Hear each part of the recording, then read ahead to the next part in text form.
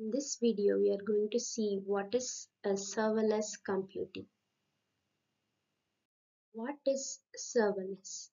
Serverless is a cloud computing application development and execution model that enables developers to build and run their application code without provisioning or managing servers or backend infrastructure.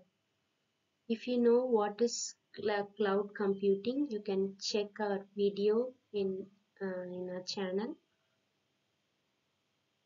Now, the serverless lets developers put all their focus only on writing the best front-end application code. They need not think or they need not worry about the backend or the servers needed to run the application.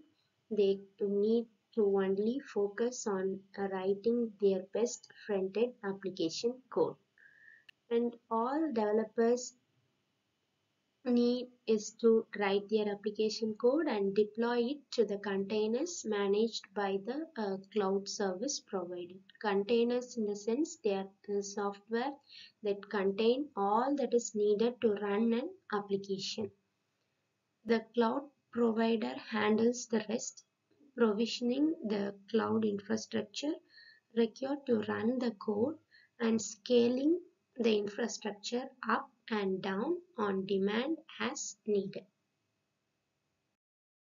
The cloud provider is also responsible for all routine infrastructure management and maintenance such as OS updates and patches, security management, capacity planning, system monitoring, and more. Then coming to the name serverless, it does not mean no servers. Definitely servers are needed for applications.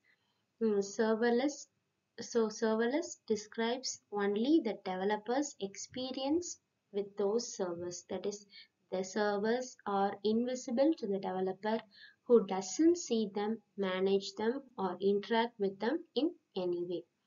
Then coming to the serverless platforms. Today, every leading cloud service provider offers a serverless platform like Amazon Web Services, which is known as AWS Lambda, then Microsoft Azure, and Google Cloud from the Google Cloud Functions.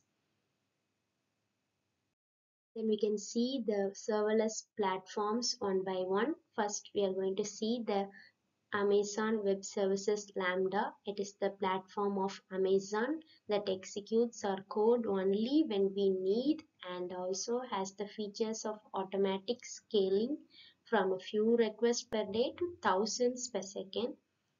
We have to pay according to that time we consume and use it, and there is no charge when our code is not running.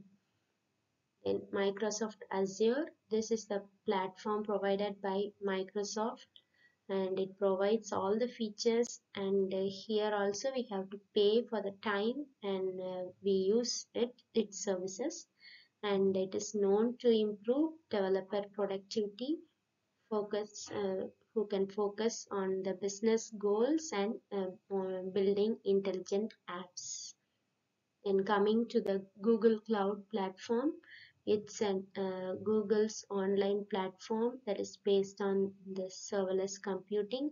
It is a suite of cloud computing services that runs on the same infrastructure and that is used by the Google internally for its end user products.